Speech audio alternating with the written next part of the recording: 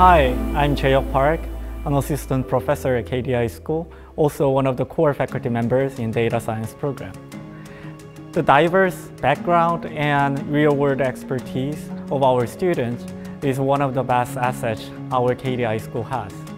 In that perspective, this event can provide students a great opportunity to apply the state-of-art computational techniques like machine learning to real-world socio-economic issues.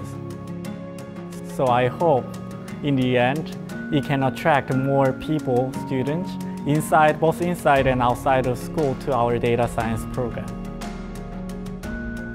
I'm currently doing research on default risk analysis for the retail credit market. In Mexico, and this is true for most developing countries, there seems to be null correlation between default risk and the interest incurred on the loans. For this reason, I've created a model which, through machine learning methods, tries to analyze the default risk of a person with questions that do not include credit history, for example, so as to include people without previous credit. Actually, I'm now studying how to combine machine learning methods to public policy and economic fields. So I could get an opportunity to being a TA. So through the TA session, I tried to help students to make the progress and solve the problem together.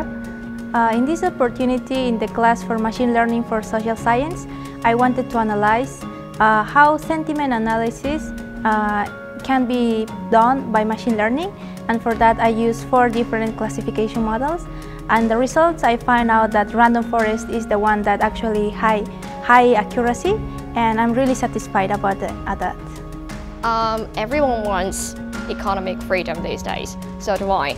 And that's the reason why I just want to put this topic as a forecast of the project and the recommendation. And I just put the things in the LSTM because it's about the time series, which stock market and which product that we need to invest in. My presentation is very simple in nature. I wanted to try and classify Hanja-based Korean names. I want to try and classify the gender using Hanja-based Korean names. So this is my product. It's gender prediction using Hanja-based Korean names. The introduction, you're a Korean, so you already know. A lot of the names in Korean are based on Hanja. So for example, Do-hee, which is one of her friends and classmate, her Hanja is based on this, which means law and shining, and that's what forms Do-hee. This name can be spelled, I think, with 400 different meanings based on the Hanja that forms Do and He as well. But no matter what it is, it's pronounced the same, Do-hee. So there is a pattern, and my question is, can this pattern be used to predict gender? And the answer is yes. And the way I did it, I had to get all the data. So I got about 5.4 million names along with the gender, and then I filtered out long names because they're clearly not Korean. And then I processed it so that it's split apart. So Konu would be Kon and then U separately. Mikkel would be Mi and Kel separately. After that, I did a Hanja check. So what that is that I looked through each of these characters and I checked if there was a Hanja equivalent. Kel doesn't have Hanja, so I took it out. And then once I have the final name left over, this is how I broke it out. And then after I organized it, that's when I used machine learning applications and algorithms. I stuck with the decision trees because classification, classifying either it's a guy or a girl. I started off with a decision tree. It's a basic tree. It is very easy to interpret it, but unfortunately it has a problem of overfitting data and it's hard to generalize and it does not handle 3 name characters well. So I did random forest next, which helps resolve some of the issues here, which means it has better results, but unfortunately I found out there was still heavy bias on more represented data. What I mean by more represented data is that out of these 5.4 million Korean names, about 20% of them have the same 60 names. The same 60 names represent 1.1 million Koreans. Everything just kind of means something. True negative and true positive means that we are getting the results that we expect. If we know that Do-hee is a female and we put it into the algorithm, if it's correct, then it'll be in the green area. If it predicts incorrectly, so we know that it's a female, but it comes out as male, then it falls in the white spot. Putting these two together, it's 90% accuracy. This class gave me a great opportunity to try to learn more about machine learning and to have an actual application.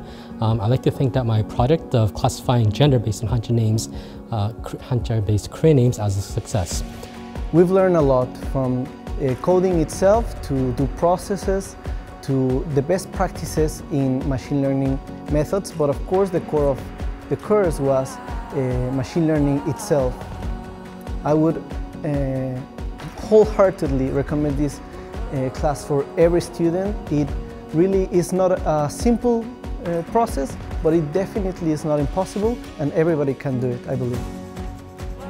Yes, I definitely think that every student in social science needs to understand data, and through the class of machine learning, they can actually challenge themselves, not only stay maybe in the basic level, but they can challenge themselves to learn more and understand the concept better. Oh yeah, definitely.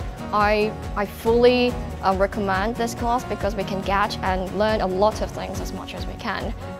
Even though it's quite harsh, but it's really effective into our whole life. Yeah. I could learn more from the students because they had a bunch of fresh ideas, and I saw that their passion to never give up. If some of you need someone are good at data analysis, public policy or economy, please find our students. Thank you.